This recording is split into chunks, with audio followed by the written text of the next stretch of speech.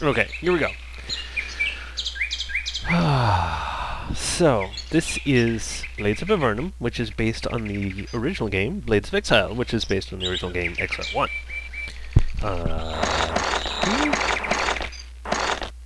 Is there a way to turn down the volume? I guess you have to be in the game for that. Okay, but anyway.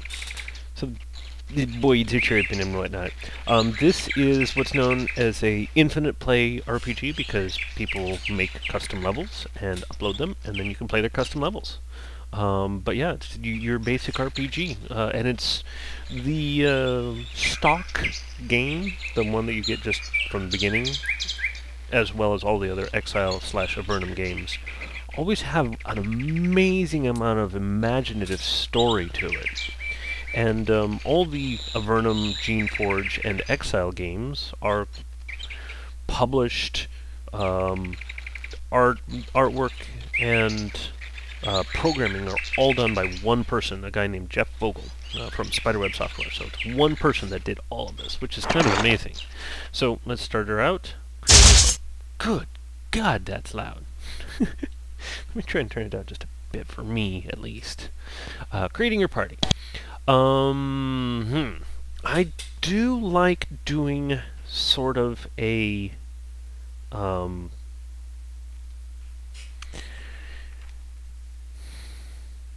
of a, not really a cheat, that's not the right way to put it, what's the best way to put it? A party design, which is kind of interesting. One of the differences I see is you can only have 4 characters in this game, whereas in the previous games you could have 6 characters. But I like having a character design that allows all of my guys to be warrior mages. It makes it a lot harder to level up your characters, but when they are leveled up, oh, they're powerful. So let's go through this. I don't delete and then create new characters or whatnot. Actually, I don't know about the difficulty. What does that do? But, and I also, I don't know. I just have some weird names that let's leave it for there for now. Character type? What's the different character types? Oh, custom. Yeah.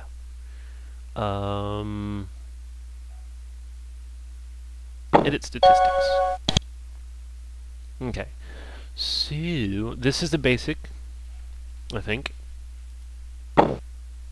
Yeah, this is basic stuff. Okay,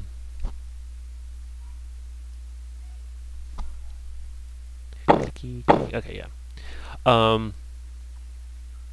Oh yeah, so this takes some practice, or some planning. Okay, so one of the main things is your magical skills. If anyone that has mage or priest spells up to level 3 automatically gets most of the spells of that level. So it's important that you have all of your characters have 3 on mage spells and 3 on priest spells, even though that'll make it so you don't have many stats for anything else. And also very important, if you're going to put that much on spell power, is to put a lot on intelligence, because that's straight out damage. Okay, and every time you add points to it, everything gets a little bit more expensive. Preferably, you only pick one type of weapon skill, which is either thrown, bows, pole, or melee. Which, that's how you say it, melee. So,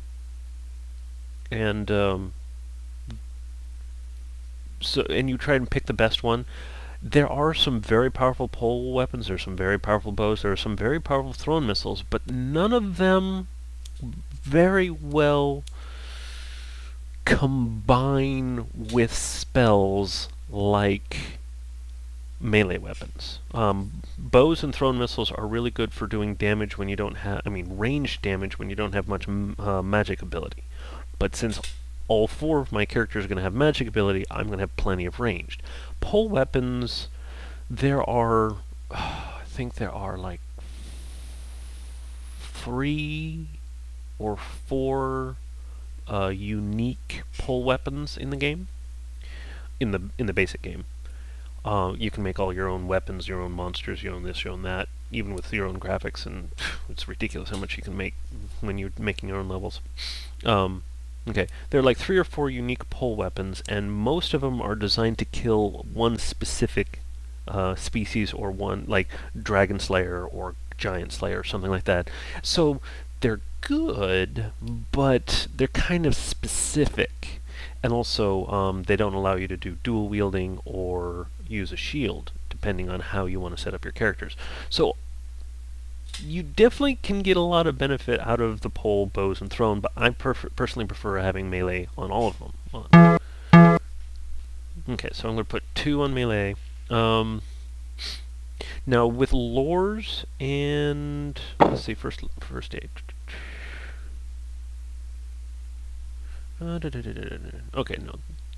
So maybe it's lore.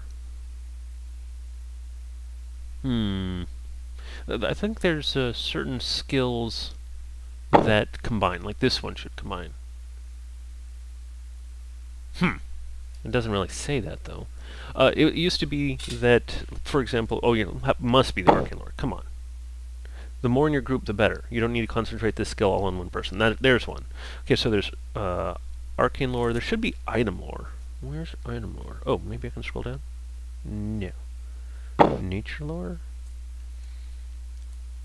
Okay, that's stupid. I don't mind getting in combat. There are times when I don't want to get in combat, but where? Okay, so tool use, you need 1 person with a lot of that, if you're going to do that. Although, once again, if you have good spellcasters, they can usually do that. Same thing with first aid. If you've got good spellcasters, you might not need very much first aid. Luck is really useful for critical hits, if I remember right. And I think one of the special things about luck is, what is it, that the skill points don't increase? Or no, I guess it's the price doesn't increase. It's like really cheap. So I think that's what it is. It's really inexpensive. Okay, so wait, did I already? Oh, I should put 2 points in that. Yeah. Okay.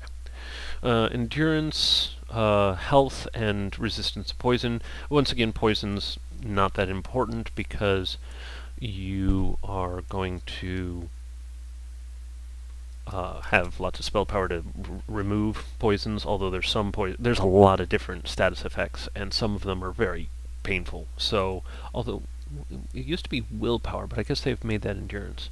I have to kind of learn it because I've never actually played this game. So I guess this will be a let's play instead of a walkthrough. Even though I've played Blades of Exile. Let's see.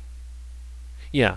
One of the other things about endurance is, of course, it increases your health pool, which doesn't really matter in small scale, but if you ever fight something that does a ridiculous amount of damage, you'll need the amount of health necessary to survive taking a blow, or 2 blows, or whatever. So that's why health is important.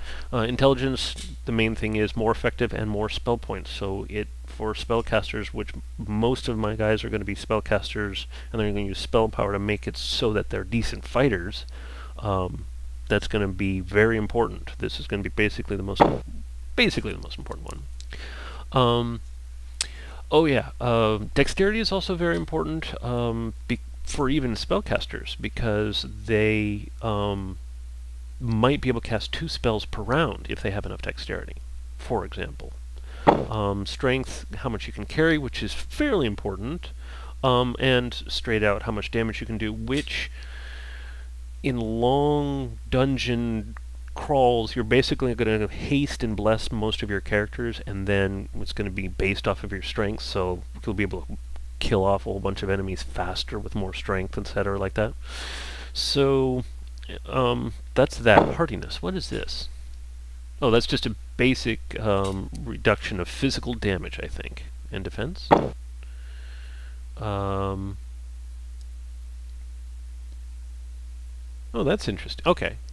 So it does 2 things. It reduces the chance of getting hit, and also makes it so that you are less encumbered, which encumbrance reduces your spell ability. And finally, we've got, well, potion making. Yeah, I only need one person to know that. Nature lore. I wish it would tell me if you need that on. Well, only one character needs to get that one. Okay, and then finally assassination, which does about up to, I think, like 60% of the time you can do like not only your normal hit, but like 150% more damage than your normal hit after your normal hit 60% of the time, so it's pretty close to just straight out doubling your damage if you get that close to maxed. So it's basically a whole other hit. When you use... This is actually, I think, a little bit better if you do use a two-handed weapon like a polearm or something large, because if you use two weapons, it does an assassination with your first weapon, but not your second weapon. I don't remember exactly, but regardless, it's good for either one. So that is quite a bit of time that I spent on that. But let's see, what else should I get? I'm probably going to get one of each of these. Yeah, that's fine. I could get one more yet again, or I could get more intelligence, or I could get more... I'm thinking of going intelligence and melee. That's what I'm thinking.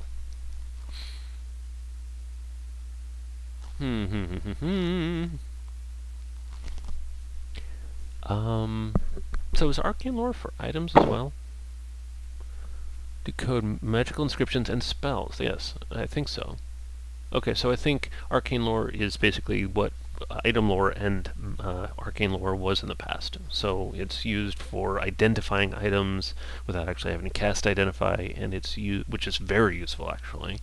And it's also used for being able to read magic tomes that might be beyond your means normally. And you probably max out at about 30 across the group. So we're going to have 8 to begin with, which isn't that great. Okay, so that's that. Now, I do like reducing the amount of experience I get, because you can just keep playing and playing and playing, and I like to have the same characters go through the process of playing and playing and playing. So if it takes a long time to level up, it's not really a big deal. It just makes things a little bit more difficult, or I might have to rerun a scenario is what they're called, to get more powerful to be able to handle what I'm getting up to. So that's just how I work on that. Let's check out what these are, because I don't know specifically. They change them with each game. Summon one beast to your aid. That sounds stupid. Certain foes will attempt to clever magic. Fortunately, this value much more like... Okay, that's somewhat useful. That basically means that you can't get dumbfounded, which is basically... or dumbfounded in a few other things. Well, no, it looks like it's just dumbfounded. Let's see, what does it do? Oh, it doesn't actually say in the protection. Okay, whatever. But it just makes it less likely that you'll get dumbfounded. And dumbfounded is... Oh, or feared. It looks like feared, too. Fear, you're pretty well immune to that with enough intelligence anyway. But the dumbfoundedness makes it so that you can cast, like, if you have normally level up to level 7 or 6 spells. If you get dumbfounded, depending on the level of the dumbfounded, you could go down to, like, 3 or 2 level, rank spells. And you might actually even get so low that you can't cast removal of or restore mind, which gets rid of dumbfoundedness. And so that guy's kind of worthless after being dumbfounded. So if you can resist being dumbfounded, that's very useful. But still, it's not quite useful enough necessarily. And